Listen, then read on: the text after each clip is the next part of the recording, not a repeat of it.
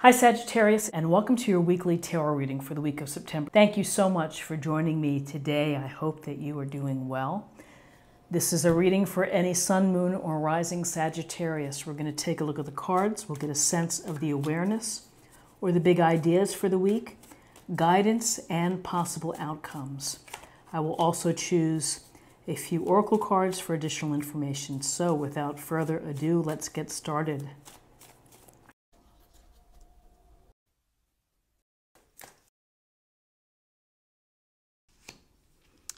Okay, so your awareness for the week, we have the Five of Wands.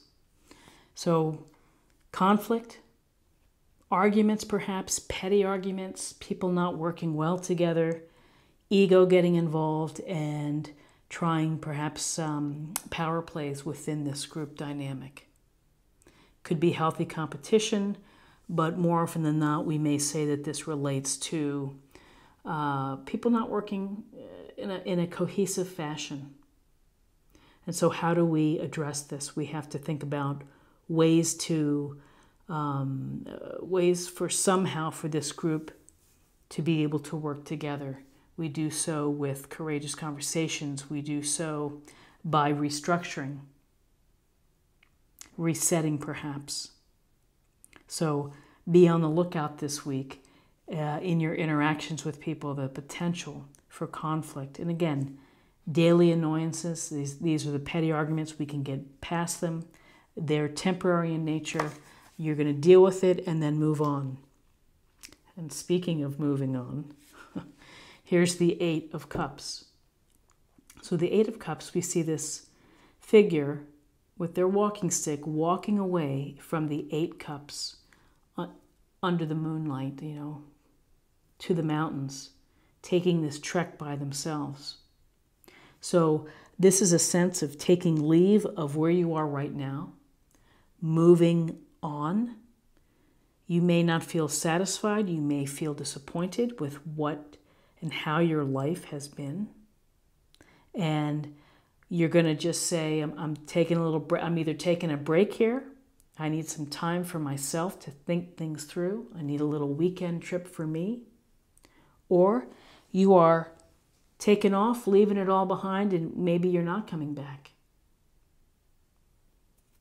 So does the conflict contribute to this feeling that you're going to take a break, that you're going to move away? Leaving behind Eight Cups is a real strong message, which is something isn't happening for you to bring you fulfillment or to bring you happiness, and you feel that it's important to get a hold of your possibilities and the potential of your life and to move on. It could be relationship, location, job, university, something where you feel you have to make a move.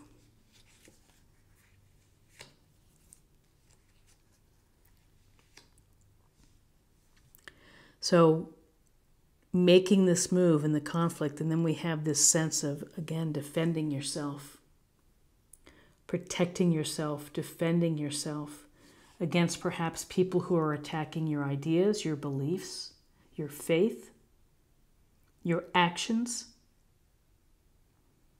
He looks quite focused on what's below him and what's coming at him and beating them back.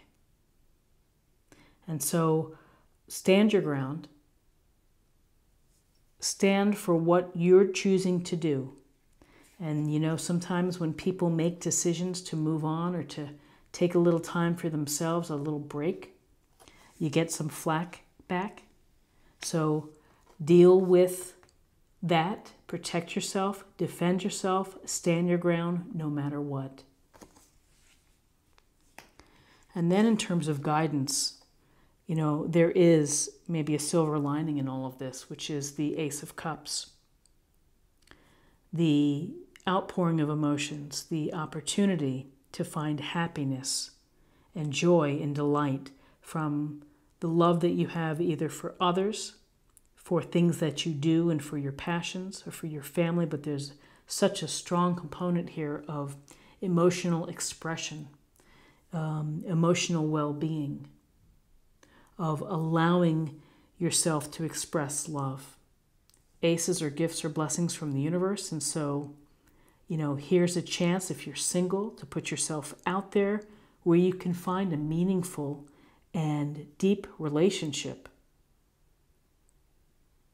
If you are already married or in a committed relationship, it's a chance to strengthen it, to rekindle, to reaffirm how you feel, to demonstrate how you feel. It could be showing your partner how you feel for them. But a strong sense of happiness and delight and good health and good fortune with this Ace of Cups. And I mean good fortune spiritually and emotionally connected to your relationships.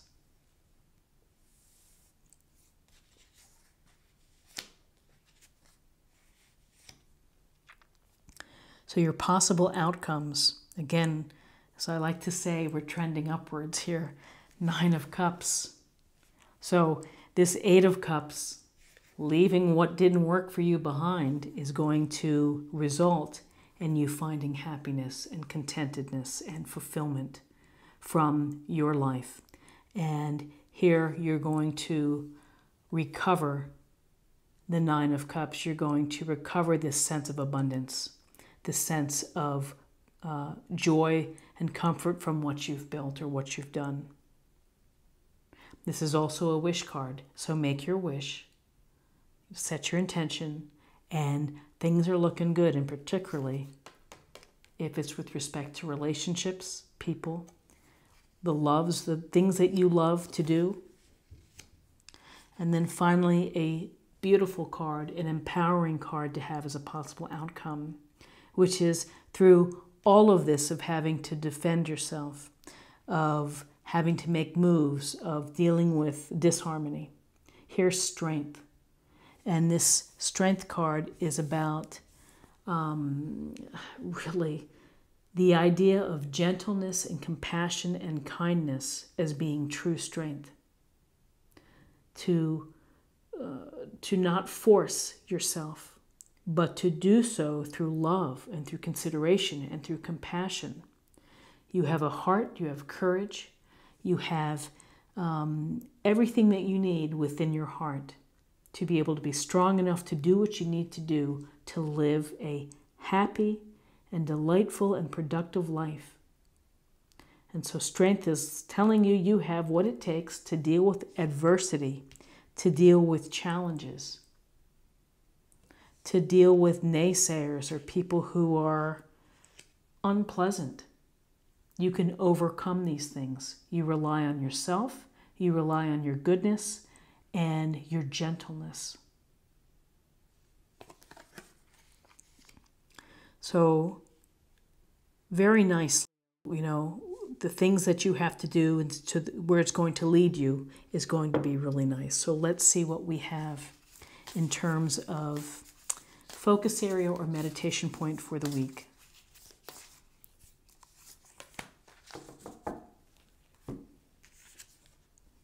View from above. Get the big picture. So, yes, getting the big picture is important, but sometimes when you're on the ground floor and the ground level and you're mixing things up, it may be hard to think of the big picture. Perhaps when you are able to pull away or to move away, then you see the big picture. Then it's there for you. And now let's choose a card for spirit or emotional self.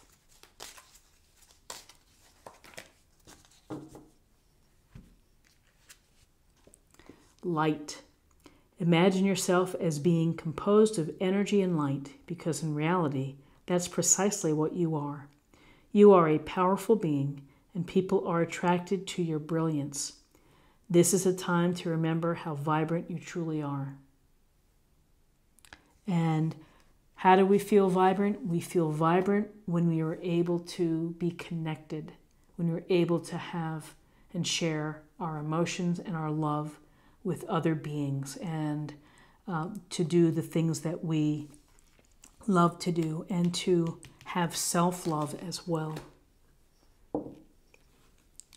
And finally, let's choose a card for love, and let's see what the message is for love.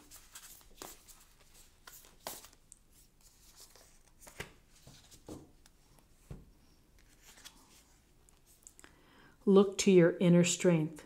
You are stronger than you realize. Here's your card, Strength.